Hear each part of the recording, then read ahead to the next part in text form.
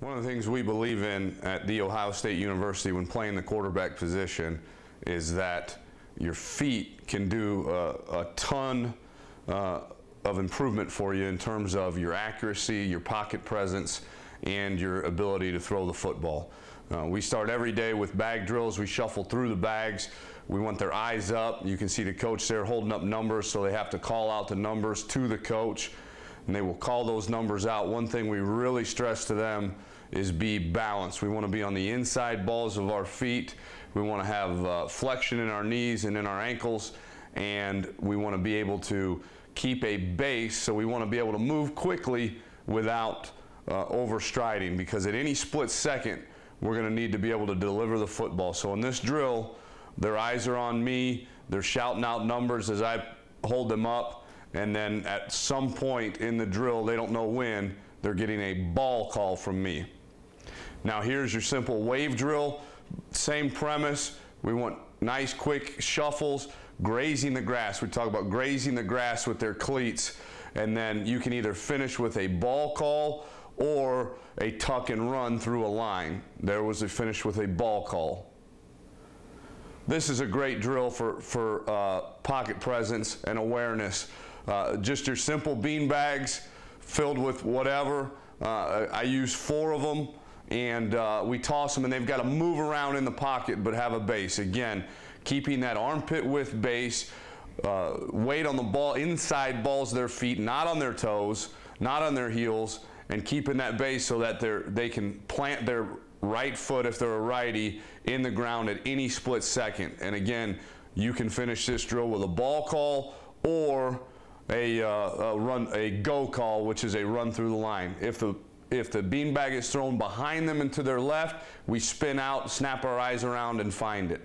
Again, another pocket awareness drill to keep their feet. Again, all these drills you can see are used without a ball.